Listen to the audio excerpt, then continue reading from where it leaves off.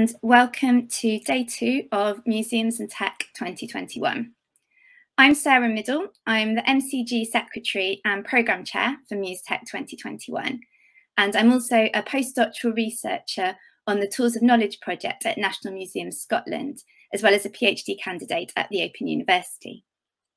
I hope those of you who attended yesterday enjoyed the presentations given by our brilliant speakers and that you went away inspired by all the creative uses of data in different contexts and for different purposes. Before we start, I have a few reminders about housekeeping things.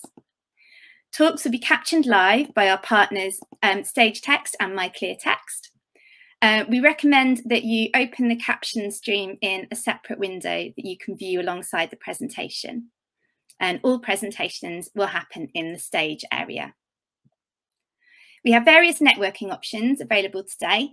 Our queue for coffee is a text-only chat, and there's also a queue for cake, which is text and video chat. Both of these will run throughout the conference, including the break and networking session, and can be accessed from the Sessions tab in the left-hand menu. We'll also have a short lunchtime networking session after the conference officially ends at 1:15. If you're feeling brave, the networking space, which you can find in the left-hand menu, will be open during the break and networking session. This space randomly matches you with another attendee for 3-minute speed networking. Otherwise, you can browse the attendees list in the People tab and send direct messages or invite people to video chat. We also have our AGM happening at the same time as the networking session at 11:50. So please do come along if you'd like to find out more about how the MCG works. Please tweet about the conference using the hashtag MuseTech2021 and follow us at UKMCG. While interacting with others at the conference or on social media, please remember that this is a safe space and to abide by our code of conduct at all times. If you need to report someone for inappropriate behaviour, you can do this by finding their profile in the People tab and clicking the 3 dots in the top right-hand corner, or you can send Sarah Cole a direct message. Please also contact Sarah if you have any technical issues. We had some really great contributions in the chat during yesterday's sessions, so thank you to everyone for contributing. If you have any questions or comments during the talk, please post them in the stage chat rather than the general event chat, because otherwise, due to the technical vagaries of Hopin, the session chair won't be able to see them and your question might not get asked. Throughout today's session, please also keep an eye on the event-wide chat tab, as we'll use this for any announcements.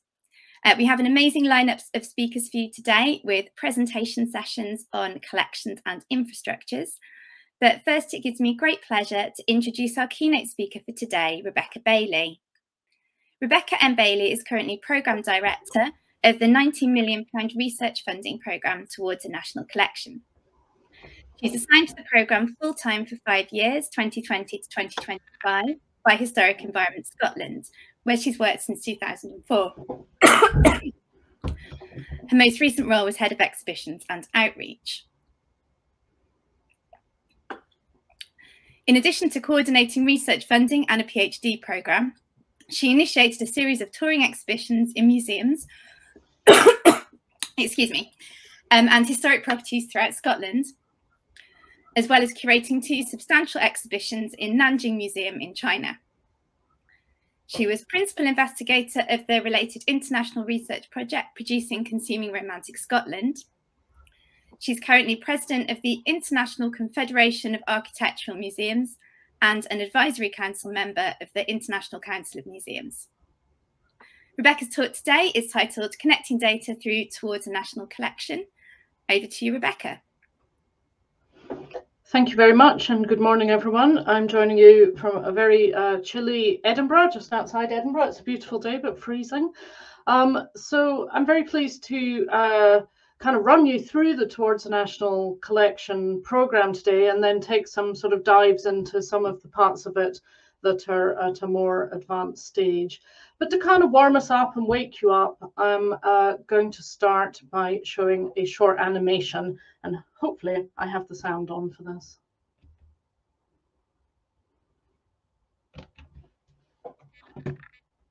Wait, just a moment, I'm getting a delay.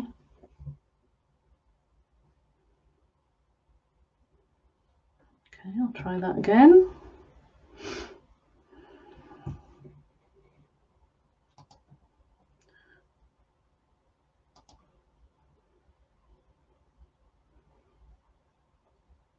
I'm getting a big delay in changing my slides.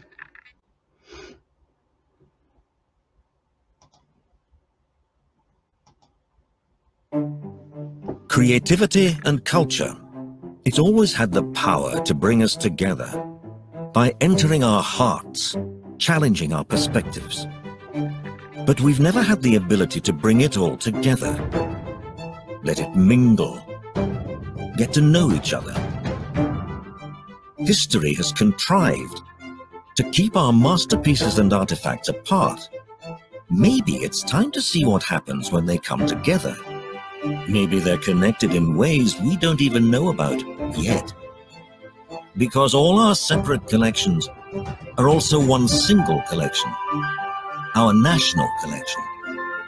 And we should all have access to it, to unlock its power, its beauty, and its secrets. Shining a light on the connections between collections and their influence. That's what we're working towards. Unlimited access in a virtual world.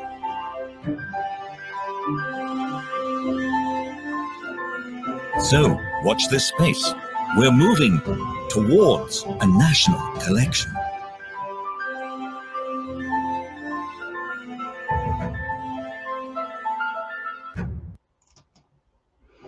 Okay, so that's the aspiration for what we're trying to do, but the Towards a National Collection programme itself is supporting research that breaks down the barriers that exist between the UK's outstanding cultural heritage collections, and our aim is to open them up to new research opportunities and to encourage the public to explore them in new ways. The term national collection is not designed to be a loaded term, although it has slightly become that, and for the programme it simply represents the breadth and range of culture and heritage collections across the UK. In terms of funding, we have £18.9 million of strategic priorities funding to spend over 5 years. We started in February 2020 and complete in January 25. And that funding is delivered through UK Research and Innovation through the Arts and Humanities Research Council. We've already awarded all of our grant funding, and that's over 3 phases, 8 foundation projects, 3 COVID-19 projects, and 5 discovery projects, and I'll go through those. And the programme itself is led and coordinated by a small programme directorate based at Historic Environment Scotland, and we are an independent research organisation of the Arts and Humanities Research Council. So our 8 foundation projects, as the name suggests, are designed to explore some of the tools, methods, issues that would underpin the building of a national collection. They're all led by independent research organisations. Some of them are looking at standards that are already in existence but could be better applied across our sector. So they include the National Galleries project on IIIF and the British Library project on persistent identifiers. Others are looking at particular kind of ways of searching collections. So we have the National Archives Deep Discoveries, looking at pattern recognition. That's the first project to have finished. And the British Library looking at geolocation as a way of linking data. That one's got a little while to run yet. Science Museum Group have been delving right into the use of AI and machine learning to link together messy data at a substantial scale. And I think there's been quite a lot of interest in that project already. The V&A are exploring the different issues that occur through born digital records. National Archives looking at crowdsourcing and taking quite a different approach and looking at the problematic language that we have inherited in many of our collection catalogues and how to deal with that. So all of the projects bar one are still underway. They're finishing over the next 6 months. There are interim reports available on all of them on our website, nationalcollection.org.uk. And they'll all be producing final reports. The pattern recognition project that's finished, that report will be published shortly. With the pandemic, we went with the rest of UKRI and issued a special call for projects related to how collections were being used in lockdown or pre-lockdown, during lockdown, post-lockdown, we hoped at the time, we just about got there. And we got 3 projects there. The first, led by Strathclyde University, Digital Footprints and Search Pathways. I'm going to show you a slide from that later. That's sort of delving into the user logs of collections across the 2 national collections, National Museum Scotland and National Galleries Scotland, to understand the changes in user behaviour. Durham University have worked with the Liverpool Biennial on a very different project, looking at machine curation and trying to do a comparison between virtual exhibition and physical exhibition. That one's finished. The report will be published very shortly. And very different again, the University of York has been working with very small collections, trying to understand the digital capacity of smaller collections and also their kind of appetite for how they want to be sharing their collections virtually. And that project has basically been supporting 8 different collections to develop their skills capacity and to understand better what the challenges of that sector are. That one's also complete with its report coming very shortly. But the biggest part of our funding has very recently been awarded to 5 large-scale discovery projects. These have each received about £2.9 million and have 3 years. And over that period, they will each be carrying out world-class interdisciplinary research, growing and diversifying audiences by introducing the public to new ways of engaging with collections. They're going to be devising technological and organisational solutions to the barriers between online collections, and they're aimed to deliver benefit to collections of varied scale and geographic location.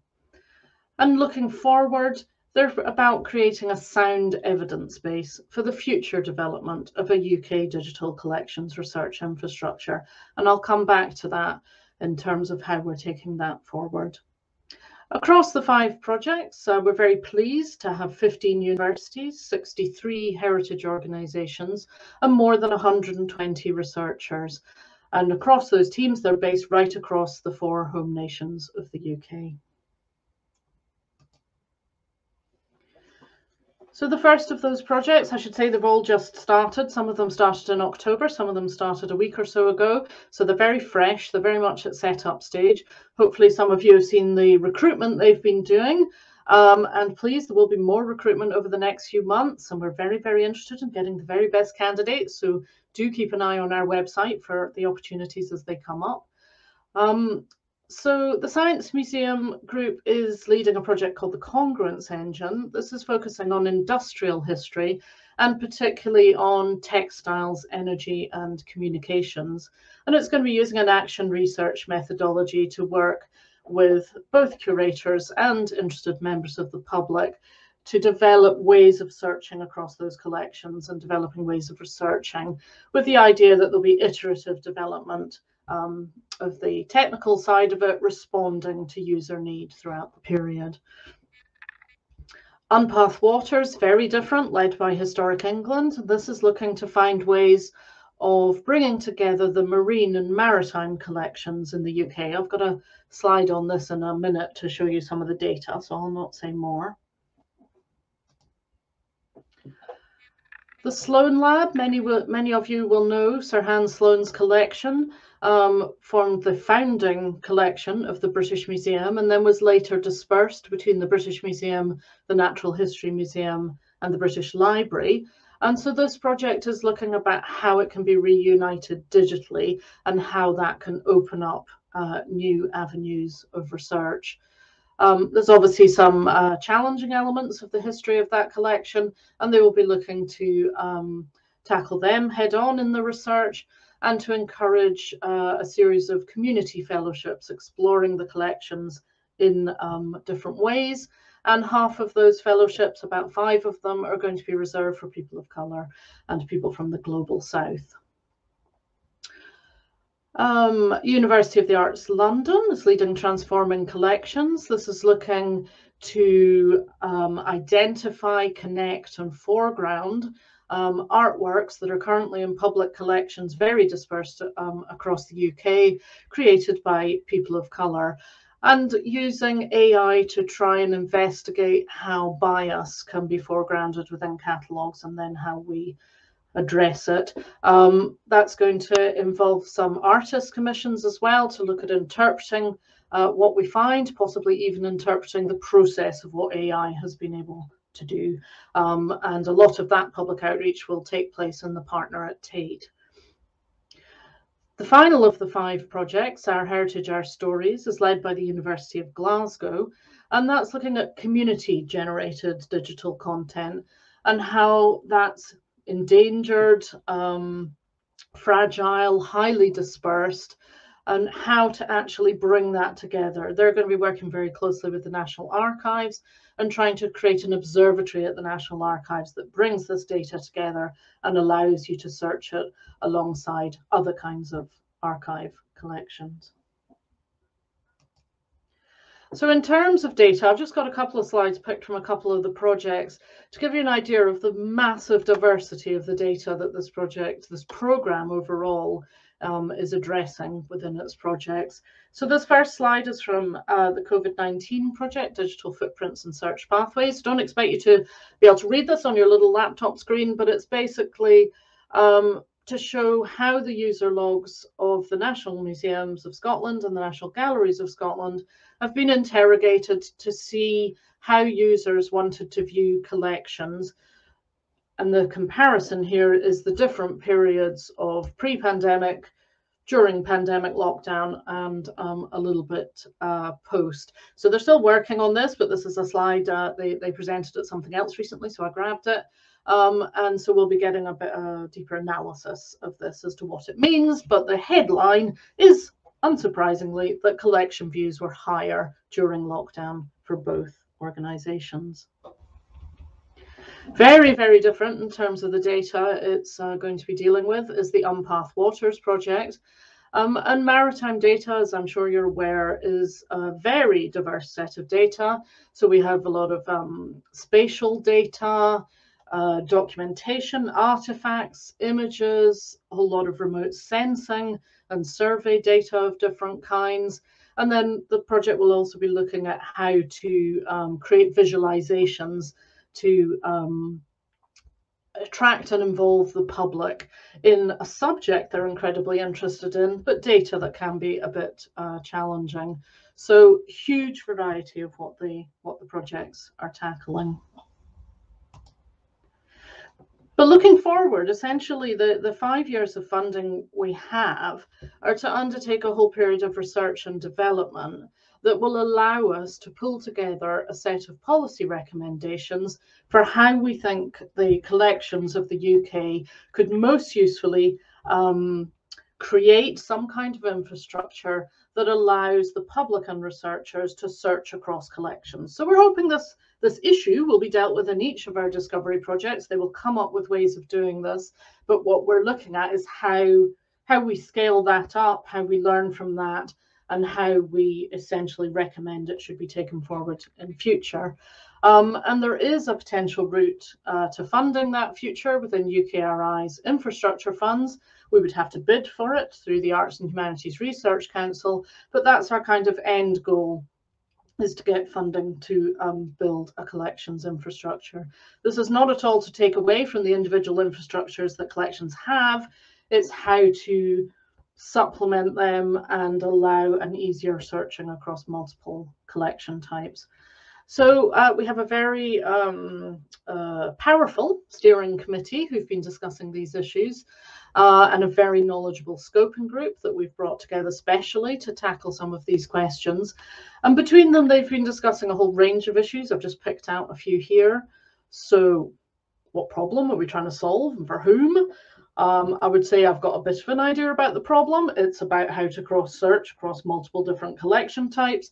For whom, the answer at the moment is very simplistic. It's for researchers and the public, but I'll tell you in a minute how we're seeking to refine that. We started off, are we building a single service or a portfolio of services? And I think pretty much already we've decided that a single service would be perhaps a bit of a timid response, and certainly a restrictive response. So we're already starting to think what would be the portfolio of services that would make up this infrastructure. Should it include only open access and equivalently licensed content, i.e. should we make our lives easy, or should we be looking to include in it content with all different licensing conditions? That's a biggie. I'll come back to that in a second. How should an infrastructure maximize collaboration? How should everyone work together and get the most from this? And critical, of course, at the sort of design stage is how do we integrate equality, diversity, and inclusion and anti-racism practices at the design level? And a massive one where we've learnt lessons from the past of when things haven't survived. How do we ensure resilience and sustainability? Now, part of that, of course, is funding, part of that is the strength of partnership, and a lot of it is about the flexibility of what we might build. So in addition to our grant-funded research, those discussions between our steering committee and our scoping group have led us to commission a series of extra pieces of research that kind of either tackle issues of relevance to all the collections or plug gaps between collections. What we've commissioned so far fall into the former category. So we have a pair of commissions on copyright and open access. So Art UK have pulled us together a report on how they've managed to deal with all the different copyright requirements of art collections across the UK. We're looking to publish that early next year. Open access, I'll come back to. Digital audit, I'll come back to. And the final grouping is on audiences. So the literature review of current online user research is complete, and we're just about to publish it. Some of you may well have helped with providing information for that, so thank you very much. But essentially, I would have to say it's found that there isn't a tremendous amount of research out there that provides a tremendous amount of useful data as to how online users use collections specifically. So not just institutional websites, but collections. So it's a very good piece of work, but actually hasn't uncovered a huge amount of data. So we've also commissioned a user consultation exercise. This is being led by the audience agency. It's underway at the moment. And again, some of you might be involved. And this is about trying to establish what people want from a future infrastructure, what they want from collections online, how they want to search, what they want to search for, what kind of interpretation they might want, all these issues. They've got a tough job, I have to say. They've got a pretty broad remit. So they're looking at members of the public of different levels of interest and connection with collections. And they're also looking at the research community and the stakeholders themselves, so the collections themselves. So very, very keenly looking forward to what they uncover. It won't be until spring next year that we really know, but that's underway.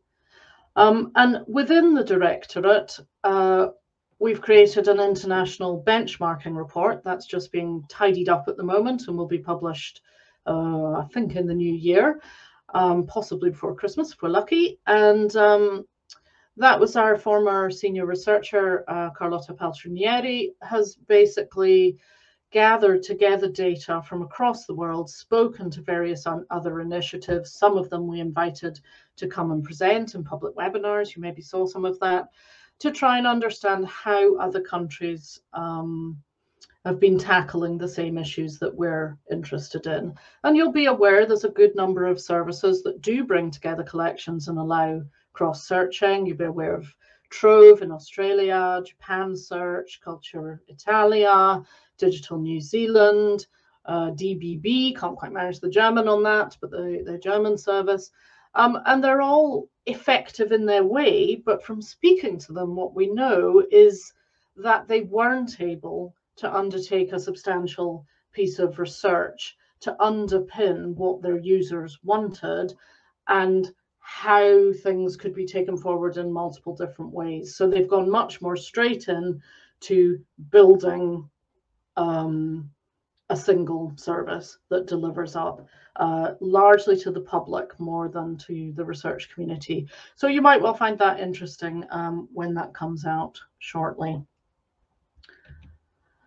The open access report I'm particularly excited about, because I think this is a huge piece of work that Andrea Wallace has done. She's got her teeth right into it. I'm looking forward to having a good read and edit of it over Christmas. That's how exciting my life is. And she's basically taking a deep dive into the laws, policies and practices that shape how the public can access and use the UK's cultural heritage collections in digital environments. So you may well be aware of her Open GLAM survey that she creates with a colleague that looks across the world, and she's supplemented that very significantly with additional data from 201 UK institutions. So again, thank you if you're involved in providing that data. And her report is seeking to answer the questions: what does open access mean, and what does it enable the public to do with heritage collections? And it seeks to address fundamental misunderstanding of what the public domain is, what it includes and what it should include. And it aims to understand what support is necessary to address systemic barriers to open access, starting with copyright. So I imagine I'm not alone in not having an incredibly deep knowledge of this area. And Andrea is the expert, and we're absolutely delighted that she's able to pull this together, and we hope it's going to be of pretty fundamental interest across the sector. It doesn't mean that we're going to say that open access is the only way to go in future, but we do want to understand it a great deal better. The other large piece of research that I didn't say too much about is the digital audit. So when I started in this job, I sort of assumed we would know what the digital collections of the UK cultural heritage sector comprised of and how much was out there. And it didn't take very long to find out that we really don't know, that there isn't any systematic reporting of this, and that we would need to commission a piece of research to look at it right from the beginning. So we're very pleased Collections Trust and Intelligent Heritage are right up to their elbows in this at the moment. And they're carrying out a survey on the existence, availability and attributes of digitised collections. We've drawn up a list with them of 261 UK GLAM institutions, and they include the independent research organisations, members of the National Museum Directors Council, museums within the ACE National Portfolio, designated English collections, recognised Scottish collections, and members of Research Libraries UK. So we think that's where we're going to get the most data in terms of what's out there and how it's used, and particularly how it could be made available and link with other collections. But we're keenly aware that that leaves out a huge number of smaller collections. So we've also asked Collections Trust to do an assessment of the capacity of accredited collections. So not a full survey, not a full set of interviews, but an assessment of that across that sector. And this will be informed partly by the COVID project I talked about earlier as to where the capacity is there. Now, I'm very aware that probably of everything I've spoken about, people at this event may have been involved in the digital audit. I asked for an update yesterday, and essentially I was told you've all been completely fantastic. We've had a huge take-up, huge commitment to it. And this is obviously massively important, not just towards the National Collection, but frankly for all of us to understand the collections that we're dealing with and the kind of state of the nation in terms of what's available for the public and for research. So thank you very, very much for anything you've done towards this or any of our studies so far. And I know the deadline is not quite up yet for submitting data. So if you're one of the ones that's promised to complete it, please do, because it's very, very important to us. So the big question really is, how do we bring this all together? So we're basically seeing these different planks as feeding the forward thinking. So we're taking everything we're learning from our foundation projects, the COVID-19 projects, and very specifically the discovery projects, and they're at such an early stage we can't really say what how they're going to feed the future or what they're going to feed it with, but it will be hard-won experience through what they're developing through their very large multidisciplinary teams. And then we've got the commissioned research. I showed you what we've commissioned so far. We'll probably be commissioning relatively small pieces of research for the next couple of years, either to expand on the subjects we've dealt with already, or probably more likely to fill gaps that appear when we've got a better understanding of what our discovery projects will be doing. And we're very confident in the team that we're all going to be allowed to travel again next year. My confidence is struggling to stay high, but that's what we're going for. And we're aiming to have a workshop for all our discovery projects in February in London. And the key aim of that is to get the technical teams together from those projects to really understand what they're all going to try and do and where there are potential overlaps, potential complementarity of work, where there are opportunities for collaboration. And that's where we really will begin to start understanding more about the contribution those projects are going to be able to make to a future infrastructure. And then, of course, we've got this guidance from our steering committee and scoping group. And as I said earlier, I've got the lovely job of trying to pull all this together and prepare a set of policy recommendations, which we'll publish. We think that's going to be around early 2024, but it's all very determined by spending review cycles and when we think AHRC will be able to make a bid for further funding. So at the moment, we're looking at early 2024. And then that would allow a bid to be created and go through the machinations of UKRI, and obviously we all hope be successful and allow a whole new phase of work in creating and sustaining a UK digital collections research infrastructure. And if you'll allow me to do a little bit of crowdsourcing while I'm here, we really would like a great name for that future infrastructure. So if I've inspired anything in you today and you have any suggestions of what we might call that, I would love it to be 2 words or less. Please pop it in the chat and I will be eternally grateful. So please keep in touch with the programme. Keep an eye on our website. If you've not signed up to our newsletter yet, you can do that on the website. And through the newsletter, we'll be announcing when all of the reports are published, when we're having open webinars to share their results, and key activities that are happening within our funded projects. So please do join the mailing list if you're interested in that. If there's anything you want to know from me directly, my email's there. And let me just put my money where my mouth is when it comes to copyright, and let you see the image credits. And I was actually caught out at a previous event where someone wanted to know what one of the gypsy caravans was, or traveling people's caravans. So luckily I had these notes here and could tell them. I know you can't read them, but just to let you know they're here. So thank you so much for letting me talk to you today.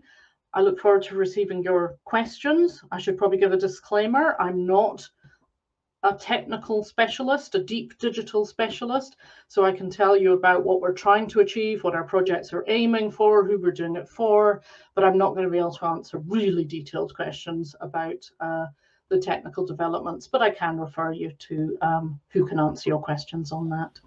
So thank you very much. I think that's me. Thank you very much, Rebecca. That was really interesting. And I'm sure everyone's really happy to hear a lot more about such an important initiative for museums and technology in the UK. So we've had a lot of love for the digital audit in the chat, a lot of excited comments there, looking forward to seeing the results. And we've also had a plug from John Stack about the Heritage Connector webinar tomorrow at 2:30. So he's posted a link if anyone would like to register for that. And I'd like to start off the questions myself by asking how institutions that aren't currently involved in one of the discovery projects, is there a way that they might be able to get involved with the Towards National Collection initiative? I think the main way of getting involved is to take part in the events that either we organise or the projects organise themselves, and that would be an opportunity to both learn what's happening but also contribute. And particularly, you know, we have got 63 heritage organisations represented. We're very pleased with that, but obviously there's about another 3,000–4,000 out there. So please do sign up to our events and make your voice heard. There's a possibility that some of the discovery projects might be able to add partners, but I wouldn't like to raise too much expectations on that because their budgets are already fixed. But if you've got something really interesting to contribute, please don't hold back. Great, thank you. And turning to the chat now, Sarah Cole has asked, is there a ballpark idea for when the open access report will become available? It sounds very interesting. I sent an email to Andrea last night negotiating about who was going to work over Christmas, her or me. So we'll see how that turns out. But I think we've got it down for February publication. But we're still just, as I say, working out who's going to do their bit over Christmas. So. Oh, brilliant. Yeah, I'll definitely look out for that. That sounds very interesting.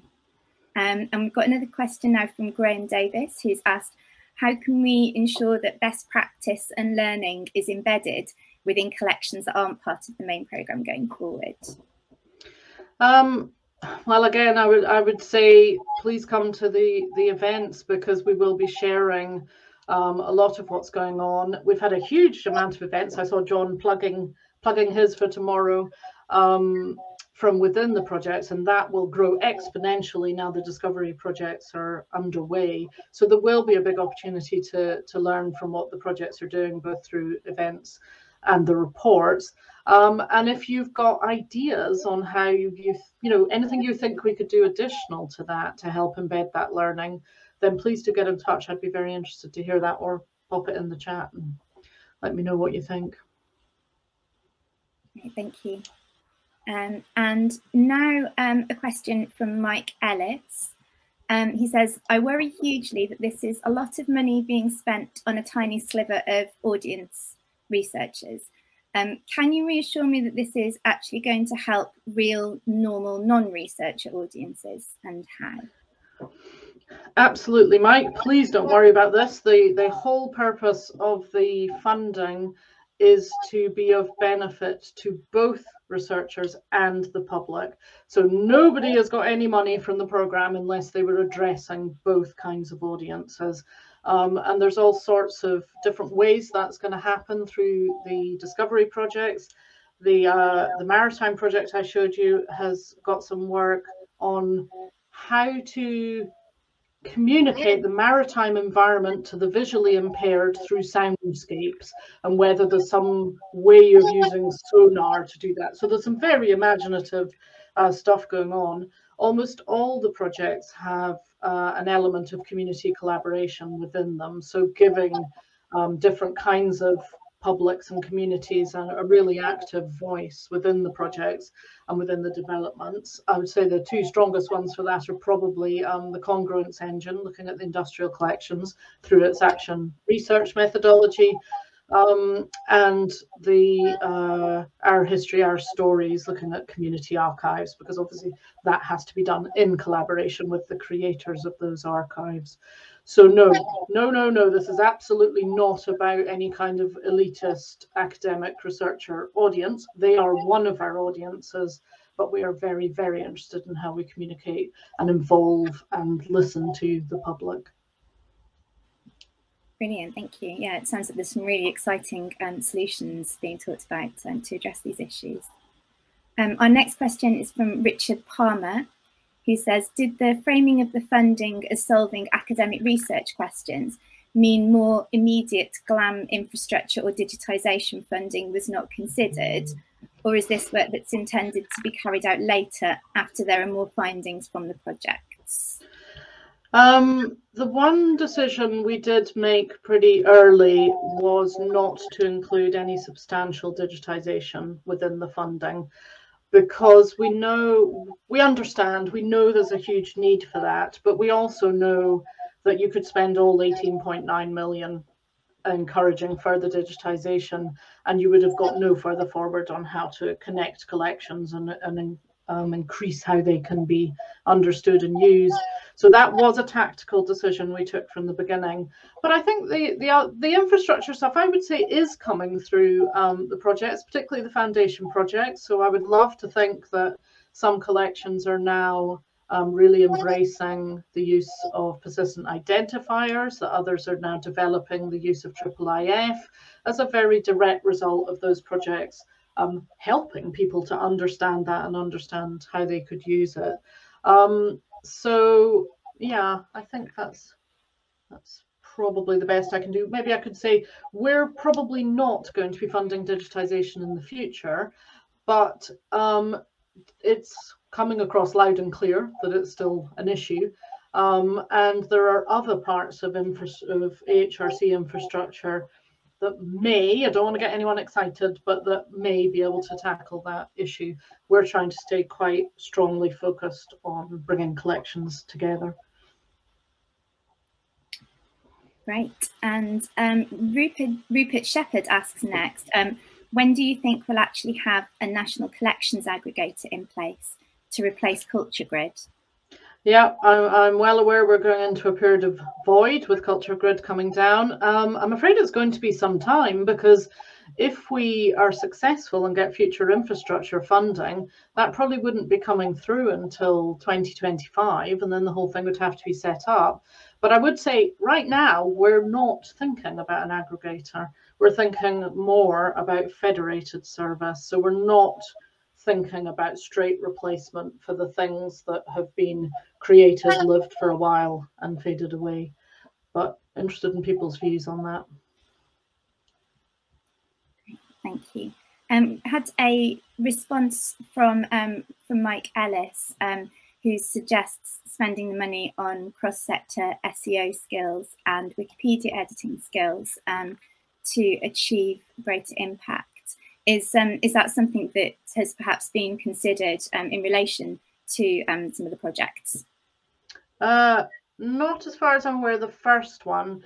The second one, there's several projects that are collaborating with Wikidata and looking at how to use Wikidata as a kind of reference source in the linking of collections. Whether that's coming down to Wikipedia editing skills, I'm not very sure, but I know that that Wikipedia in the UK are very interested in working with different collections and supporting the development of skills.